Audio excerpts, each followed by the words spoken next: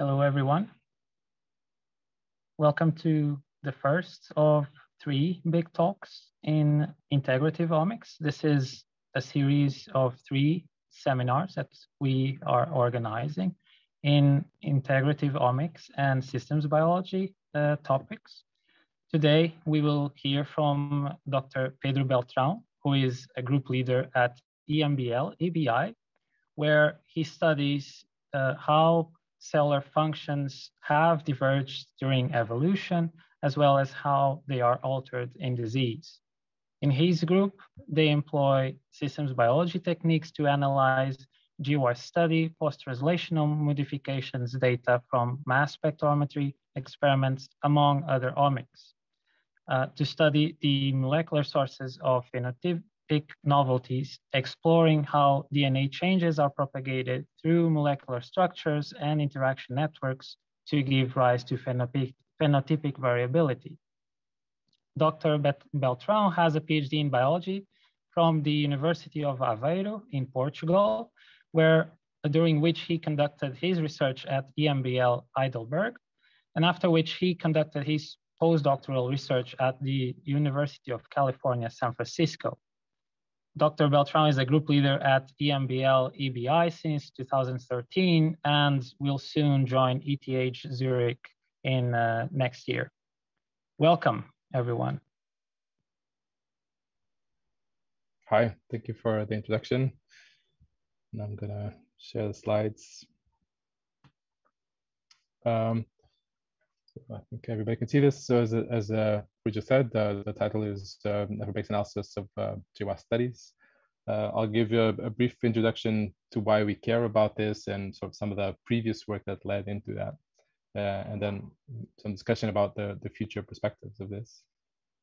And just as a sort of a very open introduction to this, I don't know if you are familiar with this short movie on the powers of 10 and relative size of things in the universe, but I saw this, this is a very old short, which I saw a few years ago, and it sort of inspired me to think about biology as well in terms of different scales. So it starts off by this couple that's having a picnic and starts zooming out, and each square is a power of 10. And I'm not going to obviously go through the whole movie, even though it's short, but it really sort of places the human dimension at the scale of the universe. So it zooms out to the outer universe, and then it sort of zooms in back into inside the cell and sort of the atom scale perspective. And if you're sort of scientifically minded, geek or something like that, it puts into context this idea that physics has, that it should be possible to create unifying theories, and there's something that physics is often trying to get at is rules that are descriptive and theory that's informative of different scales of all of the reality that we live in. And this is also very beautiful in simplicity, an idea that we one way will be able to understand and capture all these dimensions. And of course, biology lives only at a subset of these scales, but it still goes from atoms and sort of the motions of atoms and proteins to how different proteins work together inside the cell, to the organism and sort of behaviors of the organism and ecosystems, which could be sort of scale of the globe, if one might think of it in that way. And so one aspect of this is that from the biology perspective, we often study this in isolation across the scales. So if you're interested in developmental biology, you really often don't care about protein dynamics. You won't be thinking about motions of atoms if you're studying how does the heart develop. But of course, in biology, all these things are coupled. And it's interesting to think about even why we can study these in isolation. And I think one of the reasons why we can study these isolations is often that the sort of variation at some of these levels gets buffered. And this is very true, for example, for mutations in proteins. In fact, many mutations in proteins don't do anything to the protein structure. And similarly, if you were to change something in parameters of signaling networks or metabolic networks, this may not have an impact on how the cell works and so on. So I'm interested in understanding in particular how genetic variation it propagates across these scales of biological organization. And so the view that we take in the group is we one day would like to have a model that understands how variation that is introduced at the level of the DNA may or may not change biological objects, how these biological objects work together inside a cell to perform certain functions. And even if you change these parameters in these functions, how does this impact on sort of cell behaviors, organismal traits, and so on? And ultimately, this is what evolution cares about, is fitness. And of course, for human biology, disease is a product of all these scales of organization. And from the point of view of methodology, ideally we like to be able to capture all these different things into a different model. And I'm of course not going to be able to do this in my lifetime. And of course, I'm not expecting this to be solved in the next few decades even. So this is more of an ambition. And every project that we do fits into some of these aspects. So these are the types of questions that we try to address. How have different responses and functions evolved throughout evolution? How do they change across individuals of the same species? And how do they change a disease from genotype to phenotype? Within the group, we have two research lines that relate to this problem. One is this broad question relating genotype to phenotype, and the other is a subset of this, which is more focused at trying to understand this more particularly for kinase signaling systems or post-translational regulatory systems. And so for this presentation, I'm going to focus on this genotype to phenotype relationship question. And so in particular for the field of human genetics, the major tool that has been employed over the last 15 years is a genome-wide association study, where I'm sure everyone here is familiar with. As soon as we've gotten the genome sequences and we have polymorphic positions, so positions that are variable across the human population, we can define SNPs that we can use to ask if they're variable across individuals, and we can use these as anchors. We can divide people into cases and controls that may have a disease or a different change in a trait. And we run a systematic association analysis between specific SNPs and that phenotype or that disease. And what that gives you is regions in the DNA that are associated with the phenotype or the disease. And there's all sorts of difficulties in figuring out which is the actual SNP because of linked equilibrium. There's a region of the genome, not a SNP, but there's a problem identifying the causal SNP. And then more interesting for me, as sort of originally trained in biochemistry, is what is the mechanism, the cell biology, and how these things change and that relate to phenotype. And so in this big idea of being able to one day model variation from the genome to the phenotype, some of the first things that we tried were with model systems, in particular cerevisiae and E. coli. I'll explain that a bit better. But what we wanted to do is let's say we have a model system like an E. coli cell. Supposedly we understand now quite a lot about how an E. coli cell works. We have the E. coli sort of lab reference genome, and we could potentially annotate this genome very well. So for example, for every protein coding region, we could imagine sort of getting protein structure information or alignments, and we can use this to make pretty accurate predictions of how a mutation would destabilize protein function. We also have transcriptional regulatory elements. This is more for cerevisiae as an example, but then for these, we could also come up with methods to predict when a mutation is going to impact on a transcriptional binding site and therefore have an impact on transcription. We're far from being able to do this, but we've tried to put as much as we could into a computational framework, let's say, that is also a website that's called moodfunk.com. You can go there and access this.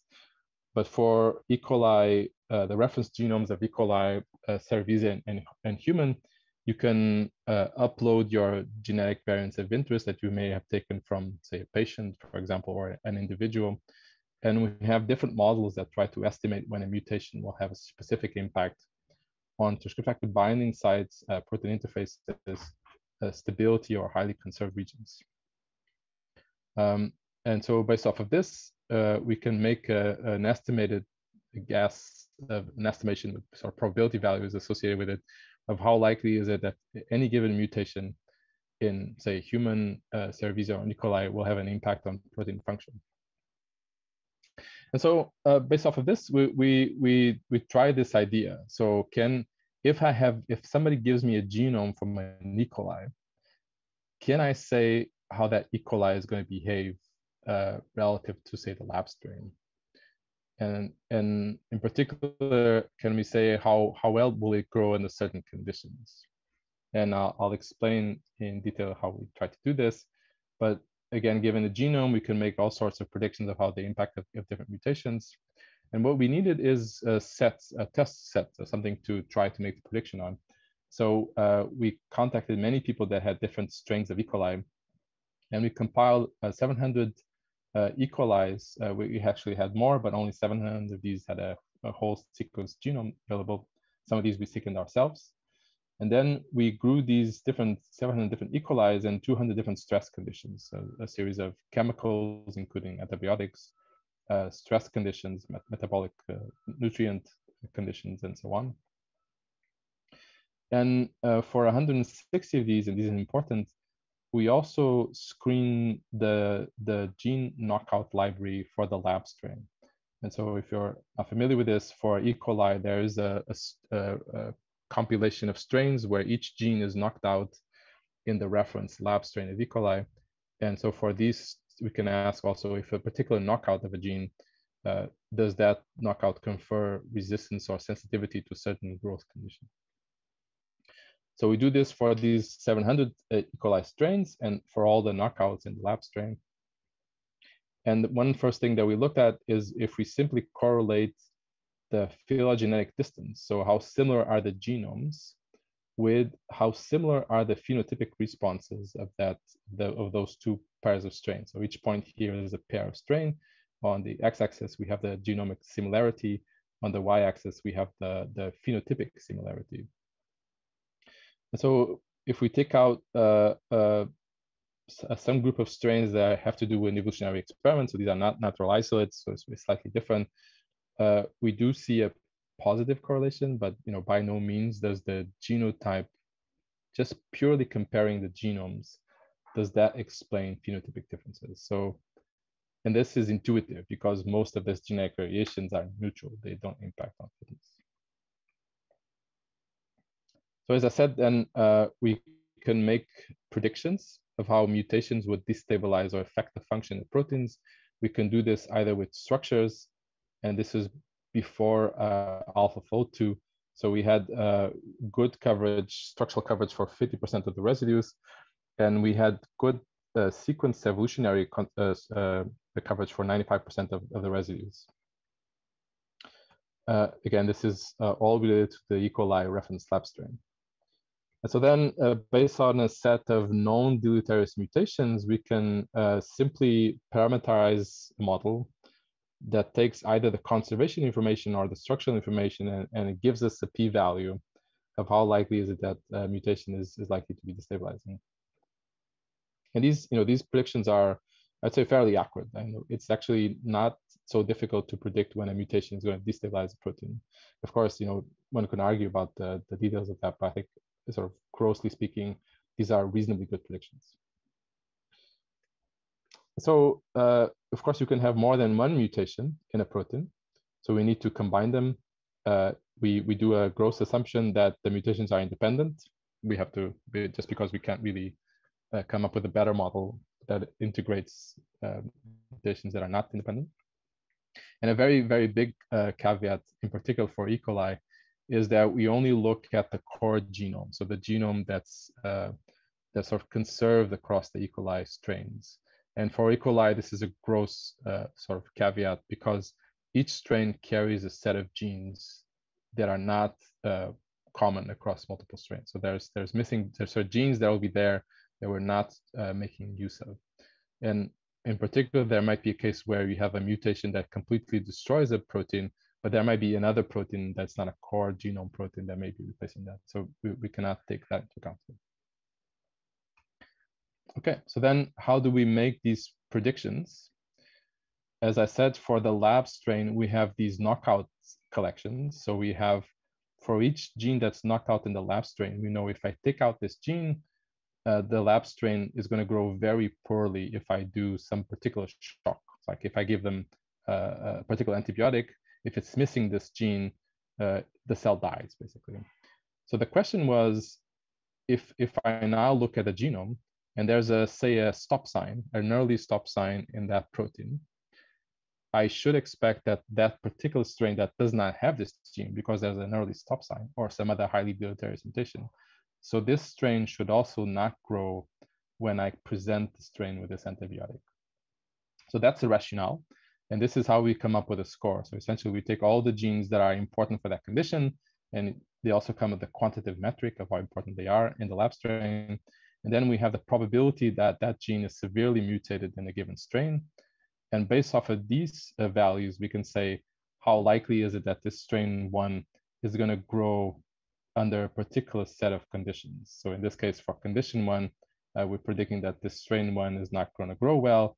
And for this other condition 2, we're predicting that strain 3 is not going to grow very well. And then we compare these predictions with the actual experimental data, and we just see, how well does this prediction, which is not trained on the data. So we didn't train any of this on the growth data that we measured. So I'm going to show you an example of where this works fairly okay-ish, but the general outcome of this is that it is much better than random, but for many conditions, it doesn't predict very well. But I'm going to show an example also to illustrate a potential mode of failure. So why is this not working? So, and again, to just explain the figure here, each line here is one of these 700 strains.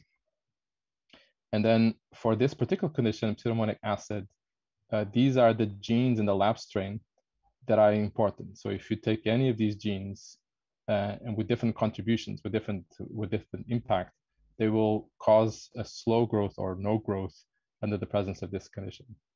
And then for each of these genes that are important for this condition, we're marking here when any of these strains carry a highly deleterious mutation predicted from sequence or structure.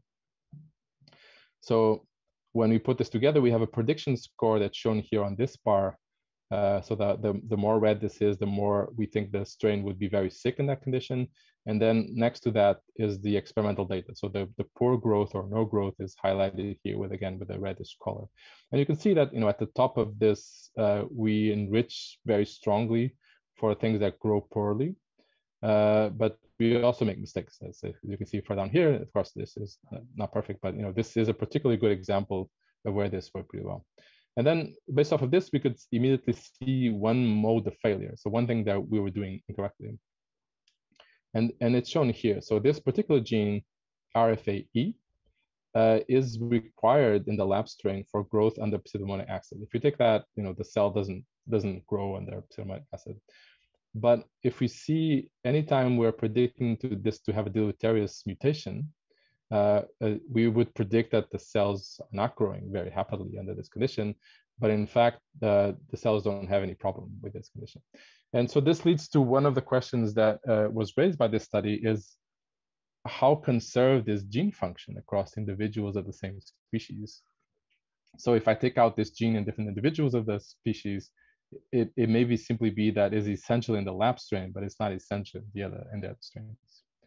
And so that relates to this issue of incomplete penetrance also for human disease, where you have a mutation that's supposed to be determining very, very, very strongly a disease, but it's said to be not always penetrant. So depending on the genetic background, you may manifest or may not manifest a disease, and you may manifest it later in time, in age, or earlier in age. Okay, so from these earlier studies, and we've done the same with 1,000 strains of cerevisiae, but from these earlier studies in model organisms, this is what we've come up with. So we have these computational models that can cover different variant effect predictions, and we'll continue to improve on this. We get reasonable correlations between predicted and observed growth effects for 40% of the conditions. They have a significant number of growth defects. Is this, I think this is good, of course, much better than random, but that not unexpectedly, there's a lot of room for improvement. So then this led us to a question that I'm not going to explain in detail, but what we did was we actually did just the experiment directly, is we knocked out genes, the all genes in 4 different genetic backgrounds of cerevisiae, so 4 different individuals of cerevisiae, and we measure growth under different conditions, which is simply asking the question, if I take out a gene that's supposed to be essential for the response to DNA damage, does the genetic background matter? And for 20 to 40% of the cases of significant gene to phenotype relationships, there was a change that depended on the growth, depended on genetic background, which is much larger than I expected. And if that's the same for human individuals across human populations, that's strongly going to impact how human genetics translates across human populations. Not unexpectedly, the biggest differences are with the cerevisiae lab strain, the strain that most people use in the lab. The same for E. coli. These lab strains are clearly sort of not the typical strain, but they're really lab adapted strains. And so, as I said, for a panel of about 1,000 yeast strains, we've done something similar. But now we also have, for all these 1,000 strains, we have RNA levels and protein abundance levels that helps us to at least say how much this gene expression and protein abundance level information that we're not capturing yet in these models, how much this help then explain variation in traits. And I didn't explicitly say this, but all of what I was talking about until here have to do with rare variants. So mutations are not very common across these populations of strains, and they're likely to be more deleterious than a common variation that's more likely to perturb gene expression states. So then, going forward, what we'd like is to have a framework where we can jointly analyze common and rare variation, in particular, rare variation that's linked to phenotype via GWAS. And then going forward, I think there's going to be a lot of rare variation studies as well. So full exome sequencing data for population size cohorts where it's going to be important to be able to combine both types of data. So this study is now focused on the common variation, but I think is a way to use the same approaches to jointly analyze common and rare variation. And the approach, so the framework that we're using has been used in the past by many different people, which is if we have SNPs that are associated with a phenotype by GWAS, one common way is to try to guess which is the gene that's associated with that SNP link, by linkage. There are different models of doing that. One can take simply the closest gene to the SNP as being the causal gene. There are more complicated models. We're using, in this case, we use a framework developed by Open Targets, which is a machine learning based model that predicts for each associated SNP the most likely gene that's causative to that trait. So then we place those associated genes on a physical interaction network or functional interaction network, and we diffuse the signal. So we simply try to find other genes that are strongly interacting with these GWAS linked genes and say that those genes are also then likely to participate in the same disease or play a role in the same model. And if you're study cell biology, that makes absolute sense because proteins that interact together are very likely to be taking part in the same process. If you're a human geneticist or geneticist that studies GWAS, you will be looking at this and saying, yes, but then we don't have a causal support. We don't have a genetic SNP saying that by association with this SNP that we say that this gene is causally linked to that disease. And that's an important trade-off that I think has to be considered. This is not new. This has been done by different people throughout, say, more than 10 to 15 years close now. And some of the things that are a bit different now is we have a lot more GWAS. So there's many more traits that we can study like this. The protein interaction networks that we currently have are, much, much better than they were 10 years ago. So I think there is a substantial difference in looking back at these approaches now. And there have been sort of papers showing that, in fact, the most critical thing in this whole procedure is having a very comprehensive interaction network. So then we take these genes, we map into networks, we propagate them, and then we cluster. So we just find groups of genes that are strongly interacting with each other. They have a high signal, so having genes that interact with these GWAS linked genes. And we just to make sure that they still have some genetic causal support, we try to make sure that they have at least 2 GWAS linked genes in them. So how do we know if this is working? So we need to benchmark this in some way. So what we've done is we take genes that are associated with diseases by text mining, and we exclude those that are have GWAS that are linked via GWAS that from our starting set of genes. So we're just not finding again the same GWAS linked genes. We also take drug targets for the same diseases. So, and we again exclude any such gene that's also linked to that disease via GWAS. And so here's the benchmarks of that. So these are just different thresholds of selecting disease-related genes. These are more towards the bottom. These would be more confident. These are drug targets for those same diseases. And what I'm plotting here is the enrichment over random. So the error in the ROC curve, 0.5 would be a random predictor. We also have 2 ways of doing the SNP to gene mapping. So one is by proximity, the closest gene to the associated SNP.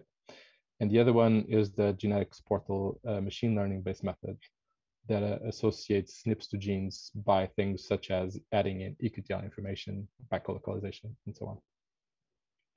And generically, we see that we have reasonably good performance, in particular for these more stringently defined disease-associated genes, also for the known drug targets. And then we see a modest improvement. Sometimes we consider this to be significant, but it's definitely a modest improvement when we use this more sophisticated SNP to gene mapping. And this is consistent with other people have found that, in fact, if you just take the closest gene to the SNP, that often gives you the most likely causal gene. And again, there's an important thing to consider, particularly if you come from human genetics. These genes that interact with your GWAS linked genes no longer have a genetic causal association to that disease. Nevertheless, there's no reason not to think that these could modulate the traits, but simply that there's no genetic variation that perturbs them in the human population. So therefore, you could never discover them using GWAS. And more importantly, of course, I think this gives you the mechanisms of what is the cell biology. So these modules then represent concrete cell biology that is associated with that trait. So then we could do this, we can use this for many different things. So one thing that we could immediately do that I thought was quite interesting from my perspective was we could compare all traits against each other by the network propagation score. So instead of saying, I have 2 traits, do they share many GWAS linked genes? I can first run the propagation in the network and then ask across all the proteins that now have a score, I can compare those vectors of scores across all possible traits. And this gives me a similarity matrix saying which human traits and diseases are more closely related to each other. And it's important that this allows you to do that even when there's 0 overlap, obviously, between GWAS linked genes across traits, but they could still be related if those GWAS linked genes end up hitting on the same pathways and the same complexes. So when we do this, we find many things that makes a lot of sense, and we also try to systematically benchmark this, not just seeing if it makes sense, but whether it recovers pairs of traits that are supposed to be functionally related. But you can just simply look at these relationships, and you can see that a lot of these things make sense, such as, for example, you have melanoma, sunburn, freckles, and things related with skin cancer, having network propagation scores across the proteins that are highly related. And as I said, for each of these, we then also get these modules. So then what we can do is we can find, so on this axis, we have each square here is one of these gene modules. And on the tree, we have a set of traits that shares at least two of these gene modules. And so basically, then in yellowish colors, we have gene modules that are enriched for this subset of traits in this cut of the tree. But basically, what we can say is that we have all these set of traits, and I'm going to show you examples. For example, immune-related traits. And then we have, for each of these, will be a particular aspect of cell biology that is shared across these traits. Okay, so from the broader perspective, we found 2,000 associations between a gene module and a trait. about half of these were unique to a single trait. And then the rest collapsed down to 72 gene modules that are shared with more than one trait. If you look at the top, so these are the 6 most shared modules. So for example, regulation of transcription and proteasome activity is shared between 100 modules. And I should, of course, also first say, how do we come up with these names? Because I guess one of the difficulty in using these methods is the output is a bag of genes. So a module here is a group of proteins that interact with each other. And so how do we figure out what biology this represents? In this case, we just ran a gene set enrichment analysis just to figure out what type of genes are significantly enriched in this protein interaction module. And this is how we come up with sort of these names. But that's not always straightforward. So sometimes you may have a group of proteins that all functionally interact with each other, or physically interact with each other, but we don't necessarily know, may not know what that represents. But if you're interested in cell biology, you can clearly see that at the top of these things, so the protein modules that are associated with most traits are things that are very broad regulation processes, such as regulation of RNA, protein regulation, regulation of transcription in proteasome, or things that regulate with sort of membrane trafficking and signaling. And so what I think this allows us to say is also what are the protein biological processes that are most pleiotropic. And pleiotropy here means if I perturb this, it will have a very broad impact on many different traits. And again, this is intuitive from the point of cell biology. If I mess up general transcription, or if I mess up protein quality control, of course, I'm going to have a very broad impact on many different biological processes. While if I sort of mess up a very sort of particular aspect of cell biology, then that biological aspect will only impact on a certain number of traits. So this gives us then what I think is a global view of human cell biology pleiotropy. So how different aspects of cell biology impact on are either very narrow or very broadly across different traits. And then from the point of view of drug discovery, which is part of the interest of this, there is sort of pros and cons. So the pro here would be that if you take gene modules that are associated with many different traits, then maybe you can repurpose drugs. So that means if I impair, or if I impact on a specific aspect of cell biology, I'm going to potentially impact on all these different diseases simultaneously, which may be good. And then the negative side of this is, of course, that this also implies potentially many negative side effects of the drugs. So if you impact on very pleiotropic cell biology, then this may have many negative side effects. And we tried to search for this, but I think we need to do a better job of this. So we do find that across these 72 gene modules that are impacting more than one trait, we find a significant enrichment for genetic interactions, so genes that have many genetic interactions compared to the other ones. And we have a very small, significant but very small enrichment for drug targets with listed side effects. And I think we have to improve on this analysis. I think there are things that we haven't tried yet. Okay, so but then if we can zoom in and look at some of the examples. So this is a network module that is linked to 6 traits or diseases, which are listed here. They are all related to bone.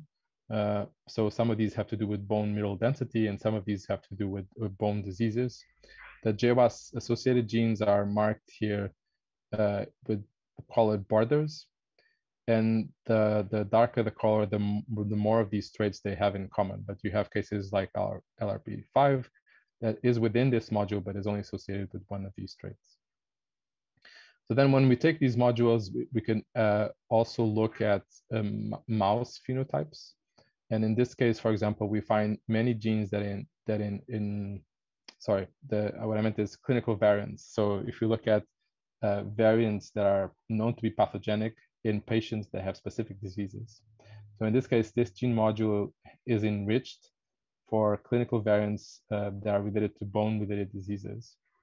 And an interesting observation was that in this case, and a few other cases that we tried, there was little overlap between the genes that are found via GWAS and those that are found via these clinical variant studies that are often found by either family studies or individual studies of exome sequencing. So therefore, these tend to be more protein coding variants with higher effect sizes.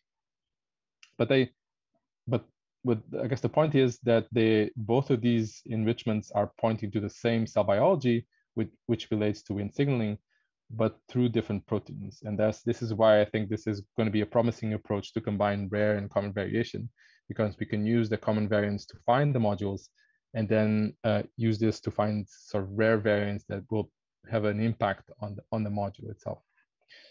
So here we also have a drug target source of one drug that's used for bone-related disease, which has a very strong genetic evidence from these rare variant studies, but not from the common variation studies.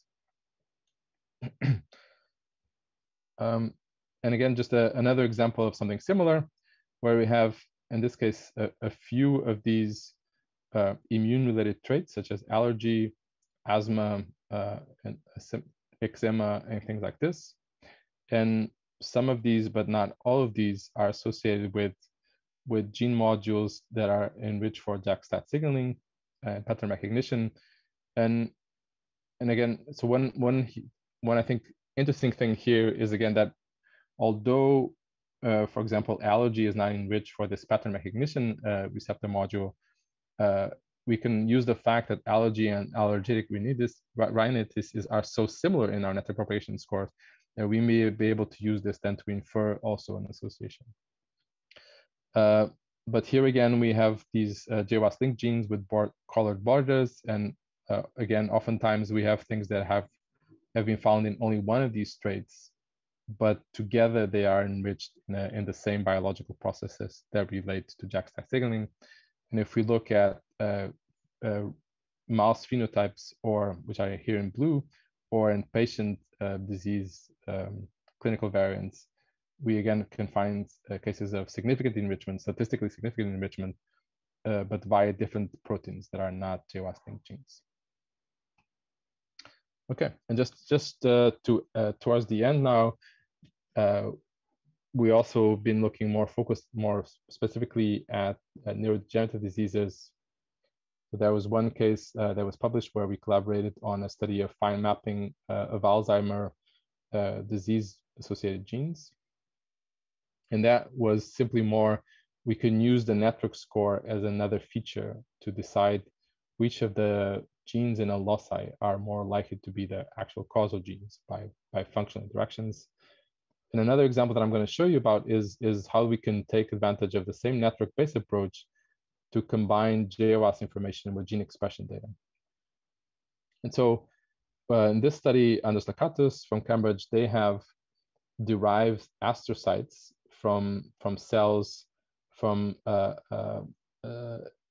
epithelial cells derived from SOD1 mutant patients. So these are people that carry SOD1 mutations that are causative for ALS.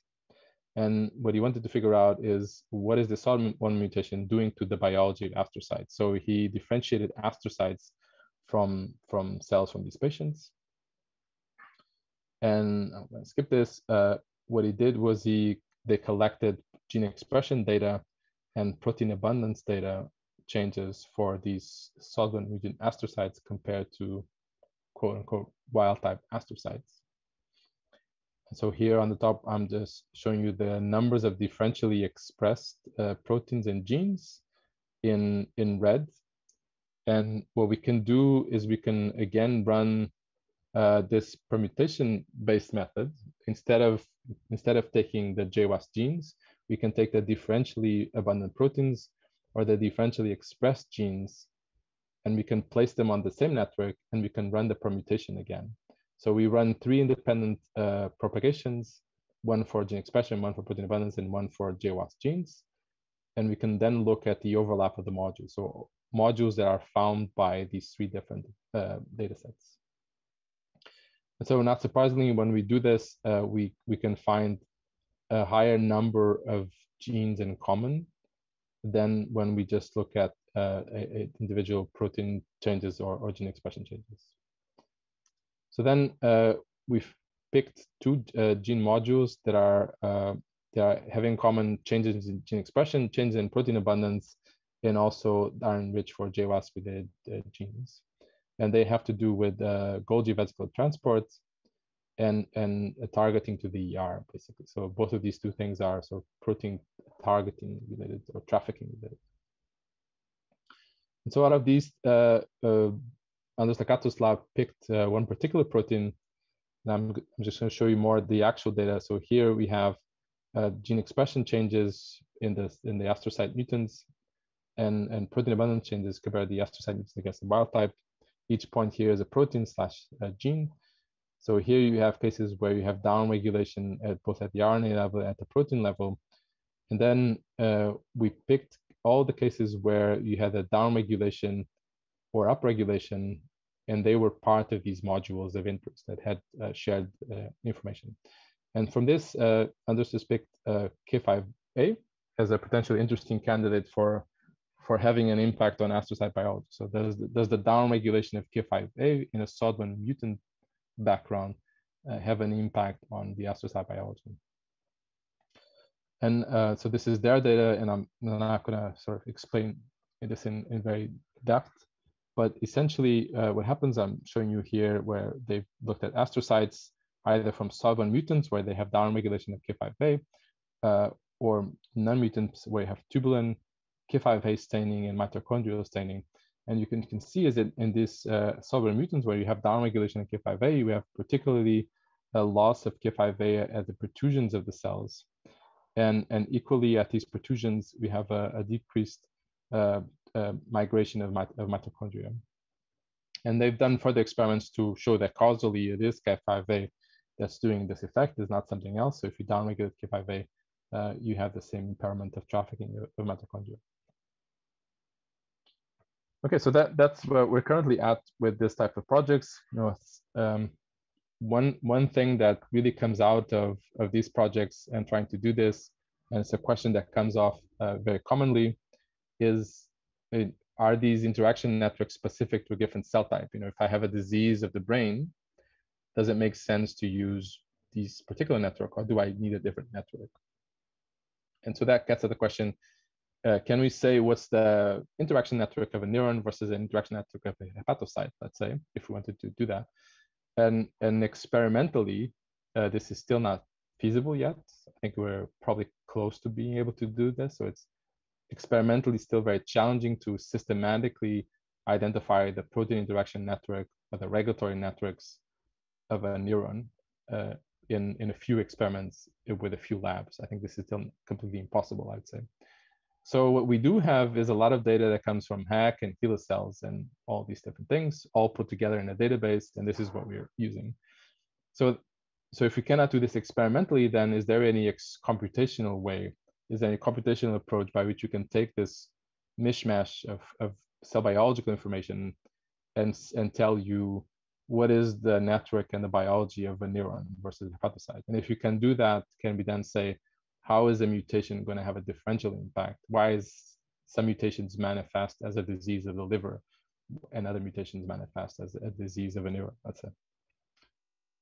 Okay, and with that, I'll stop here. Acknowledge lab members, recent funding, and you for listening, and I'm happy to take any questions. Thank you so much, Pedro. This was really interesting. We will now have time for a few questions from the audience. Okay, Rafsan, if you'd like to unmute yourself. Yes, hi Pedro. Thank you so much for your talk. I really enjoyed it. I just have two questions regarding your research. You talked about 72 different gene modules. I was just wondering that what sets the size of these modules? So what is the cutoff and how do you define that? And my second question would be that you talked about network propagation. And in that case, do you consider the significance of the neighbors in the network? Thank you. Yeah, size the module. So I think essentially we cut down any module that's bigger than 300, and I guess I don't have a very good justification why that number, not other number. But essentially we iterate. So if it's bigger than 300, we try again to cluster down, and I don't have very good justification why that number. I didn't fully understand your second question. So what we get out of it at the end is we get a score for each protein in the network, right, from the propagation, and sort of we cluster and define modules. But what was your question again? Yeah, I was just wondering that do you also consider the neighbors of each gene in that case while you're scoring for the modules? Have you considered that? So like things outside of the module? No, I mean, while you're trying to get the module, are you considering for each gene, are you considering the neighbors as well and their weights, each consecutive weights? No. So I think we take the weights of the genes, but the clustering is independent of the weights, I think. So we just cluster the network, and then we use the weights to look for modules that have a sort of more weight than you expect by chance. All right. Thank you. More questions? I have one while people think. I have one. So I'm wondering if you have employed these techniques to think more about drug repositioning opportunities. You've mentioned something about tissue specificity, but I'm wondering if you would like to comment more on this, if you have examined it or not. From the point of view of drug repurposing, you mean? Yes, exactly. Yeah, so we didn't fully explore it. I guess the only way that we did that is simply by saying in the benchmark, right? In a sense, the interaction partners of GWAS linked genes are enriched for drug targets of the actual disease, even though they're not GWAS linked genes. So therefore, other such interaction partners will just have a higher odds ratio. So they should also be more successful drug targets. If there's already a drug that targets those same genes, but is applied to some other disease, then it makes sense to potentially try it. And for some of these gene modules, we did look in the details, and we found some examples where the repurposing had already been done. So there were already sort of initial clinical trials repurposing that drug. Or there was some sort of at least some fundamental basic research suggesting that the repurposing made sense. But we didn't systematically do that very much, I'd say. And I should say this was a very interesting study for us because we were doing this together with human geneticists, also some people from pharma companies. And it's very interesting that everybody had a very different sort of perspective on it. It's a very different view of this same problem. And it was very interesting. I think there's a lot of space for this interaction between cell biology, structural biology, human genetics, chemistry. Other questions?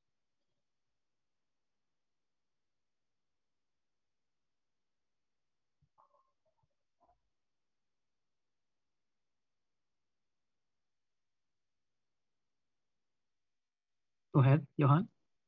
Yeah, sorry, I didn't find the button to raise my hand virtually.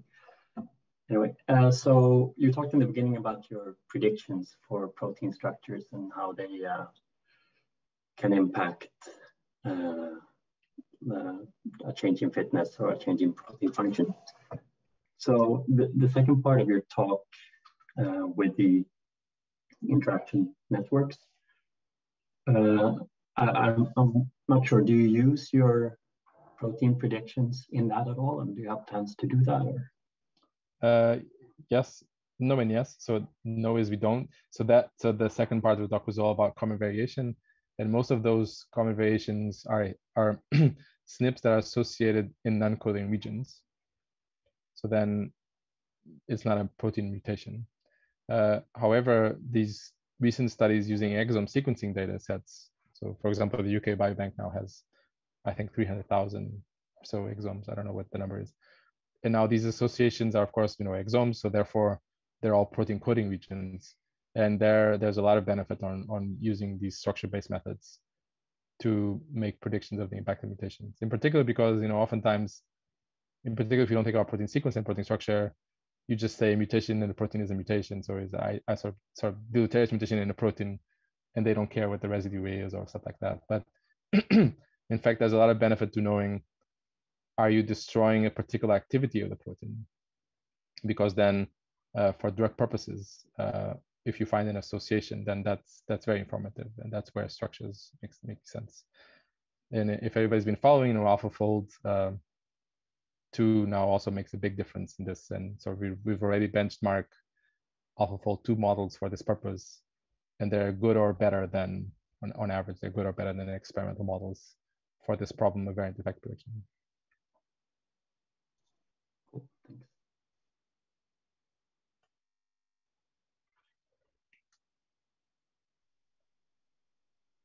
Any questions, please?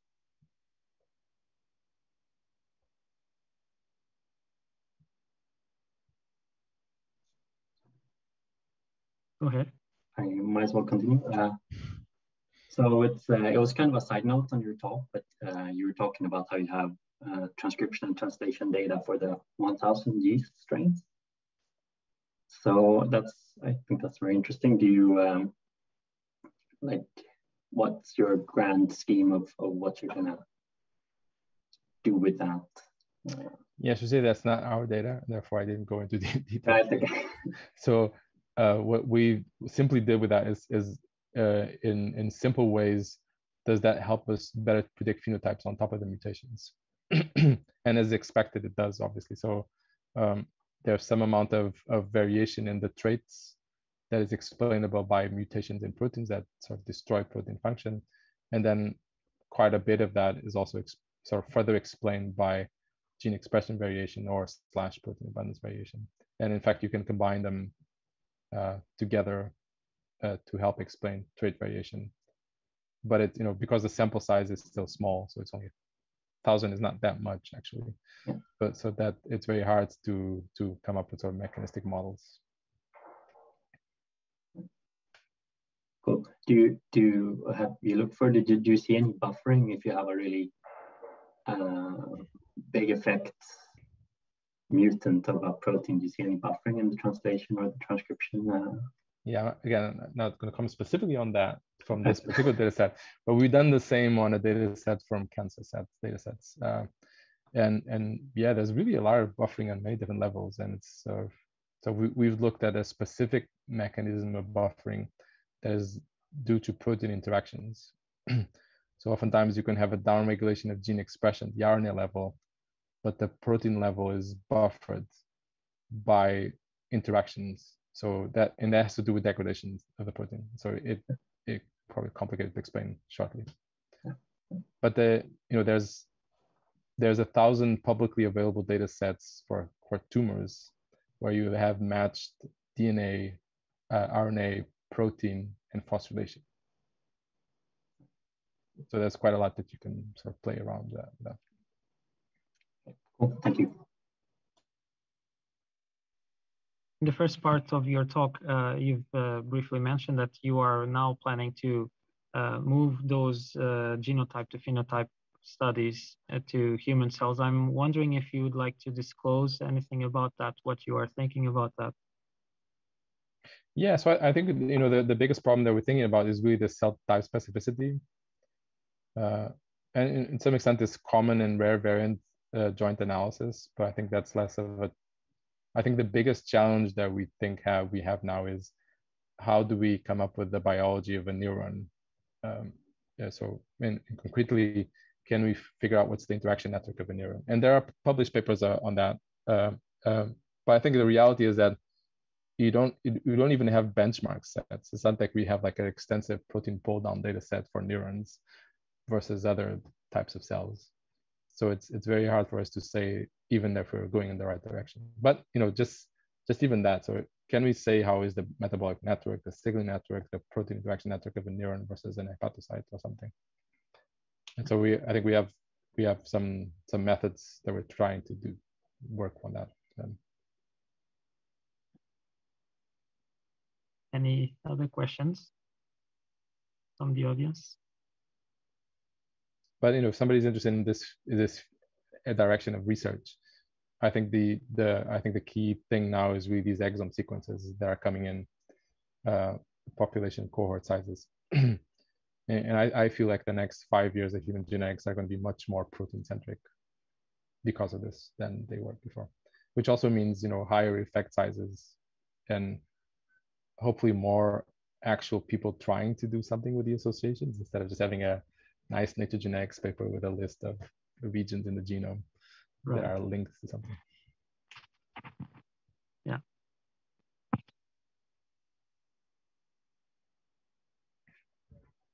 Okay, so if there are no additional questions, I would really like to thank you, Pedro, for this wonderful talk.